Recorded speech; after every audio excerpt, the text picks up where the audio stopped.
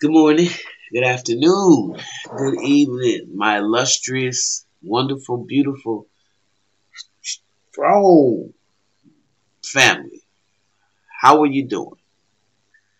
I want to welcome you to the Mental House with me, your host Khadijah. And when I say family, my family is anybody who understands what I'm trying to do here. Okay, so I'm letting you know right now. I don't have those kind of hangups. If you with me, you with me. If you get it, you get it. Okay, because a lot of individuals are not going to see this moment as such a pivotal moment in history. Actually, I'm so glad to be a part of it. I mean, I never thought that I would be a part of it. Just like a lot of people never thought, older people never thought they'd see a day that they would have Barack Obama for president. Damn, what the experience was. That's not what we're talking about. That's a whole different story for a different day. But the fact that my grandmother, my dad, my mom, they never thought a day was possible that we could hire and have a black president. Okay, so or elect, I should say. So with that being said, I kind of feel that way about this revolution because it is televised. The last poet said it wouldn't be, but they stand to be corrected, just like everything else in history. If you keep your mind open, so the revolution is televised. You being a part of it, you witnessing. So the first thing I need for my family to know, I want to know if you well, okay, and I want to start that, with myself because I had to check in, had to check my pulse, and you know, am I well?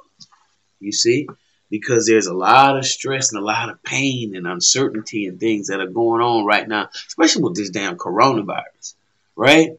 So you got all this stuff hitting us at one time. So I want to keep in touch with how I feel, and I suggest you do the same thing. Tap yourself on the head, cross your eyes once in a while to reset the brain and, get the amygdala to go to stop that hamster wheel effect. Cross your eyes, switch your hands over each side to the ears. Put your left hand on your right ear and your right hand on your left ear. Cross your eyes. Do something to reset the programming in yourself, and do a lot of deep breathing exercises. Something to keep you calm and in touch with yourself with what's going on, because you are in the revolution. You are. So, with that being said, I think you should count yourself, first of all, blessed to be a part of this time in history. I know I do. Okay, but with that being said, I have to make sure that the enemy don't allow the energy to permeate. I need to feel it and keep it moving. We talk about that a lot. Like I said, when you think about how long this has been going on and how long the pent up anger, it's been on 400 something years that black people have been experiencing a lot of pain. And a lot of the pain that we have experienced, I would say 98% of it is what was done to us through the Middle Passages, through slavery, through all that stuff, and that was inflicted upon us, right? That's 98% of it. 2% of the issues is what we have to do for ourselves. We have to, no matter how hard it's easy to go back with our pain. We have to stay focused on what the movement is, what you see. You do see white people out there. You do see black people out there together. I don't see a lot of Mexicans, but that's another story. I'm sorry. But what you have to realize is this is a time in history that needs to happen. It needs to happen. The young people, and when I say young people, a lot of them really, and a lot of older people really don't and didn't understand the dynamics and how deep the rabbit hole got with racism until they saw the George Floyd video. A lot of y'all don't want to believe that, but I do. I've been all over the world, and I've seen different. I've had different relationships with different people that I know that are children of God, that have the heart of God. They can't help it what position they was born in, neither any more than I can. They can't help it because they was born white, like I can't help it that I was born black. Right? So it's really hard. It's really easy to get caught up in that type of stinking thinking right now when you see shit. And every time you see white allies out there, oh yeah, well they should be out there. Or no, no, no, no, no, no. Get that stuff out of your vocabulary. If you can't see what's going on right now, acknowledge it. Be grateful for it, because you've never had a time like this in history. And with me saying that means that we owe this time respect. You know, ask yourself, if you was in control of the world, you know, and for the cognitive dissonance, if you woke up tomorrow and everything was reversed, you know, how would white folks handle it, and how would you handle it? So I do know that if I was winning and I was in control and I was in power, I would make sure my people was in control. Or at least, not so much as control, I would make sure that they had some power first. Because I don't have a need to control people. But I have a need to look out for my family first. Just like if I'm not going to go across the street and feed my neighbor's children and my children are at home hungry. That would be crazy, right? So, by the same token, I kind of use that analogy when I talk about white folk. I mean, hell, they look out for their own. That's something that we should do. But we've been taught to hate each other.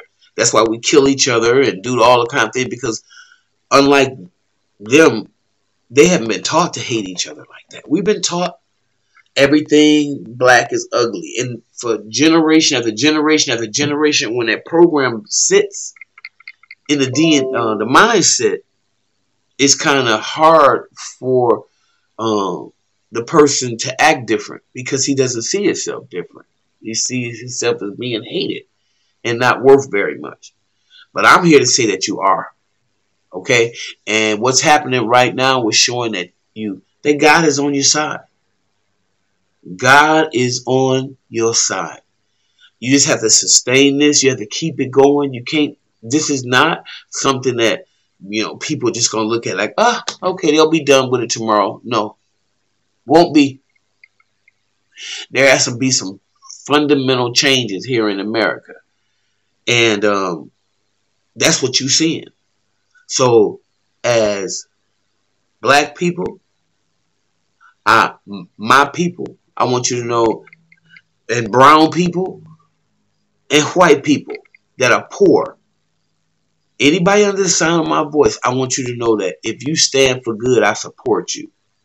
If you already know that we can't go on with this stinking thinking and this racism and this craziness and police brutality and police just that can just murder black people and brown people at will, more specifically black people, put their foot on their neck literally and just snuff the life out of them, and this has been going on, and we can continue to watch this.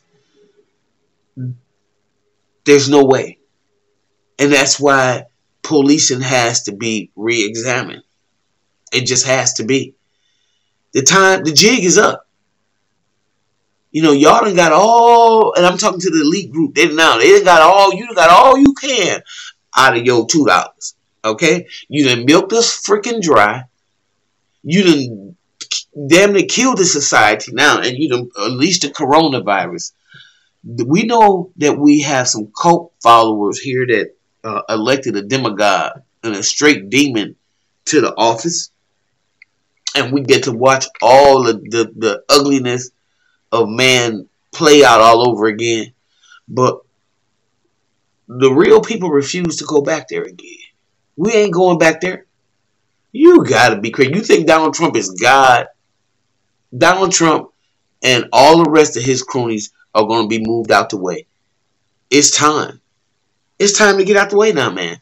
You are out of place. You out of time, and you are all wrong for this country and for what is happening on the planet right now. So you don't know that right so now. So you probably the last twitch, the last twinge of the great white hope for people that think like you and are racist like you and that are pillaging off of other people and just psychopaths. Like, look, when your tenure is done, we're gonna have to find a mental house to put your ass in for real.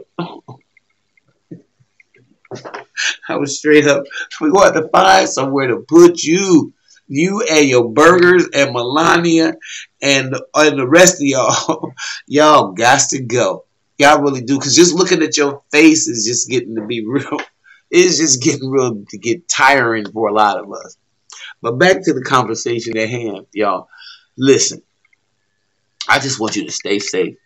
I just, wanted to say that this morning because it was just on my heart to say. I love you. I hope you staying safe. I hope you're still honoring yourself and this freaking whatever is going on out here, your coronavirus. Just wear a mask just in case. And like I said, just get ready because if those of y'all don't believe in voting, I understand, I get it. But just do it anyway come November. You know what I mean? Just take a shot. Like he said, what you got to lose? Just take one last shot at it, okay? Just take one last shot of it. Just for your mama, your grandmama's sake. Because they don't want to see Donald Trump's ass no more. They don't want to see his face in there. So if you could do us a favor, us old school, old heads, get this dude about. Please get out there and vote so I won't have to see none of these people in the office no more. Okay, I don't want to see their faces. I don't know where he's going after his tenure, but he gonna probably have to go out the country somewhere. He can go to one of his little hotels in Switzerland, because I don't think he's welcome, even not in his home state of New York. So, do your part. Your part is to stay alive. Your part is to stay prayed up. Your part is to stay loving. And it's okay to feel hateful sometimes, but let it pass. Don't stay in it. It's okay to be disappointed in this shit. Don't stay in it. All right? But we got to let our soldiers do what they got to do. So I'm going to let you know that, again, I support you. I love you. I want you to stay well. And at the end of the day, let's see what the new America looks like. Because the old one, it sucked. Okay. All right, y'all. I'll see you in the next video. Bye-bye.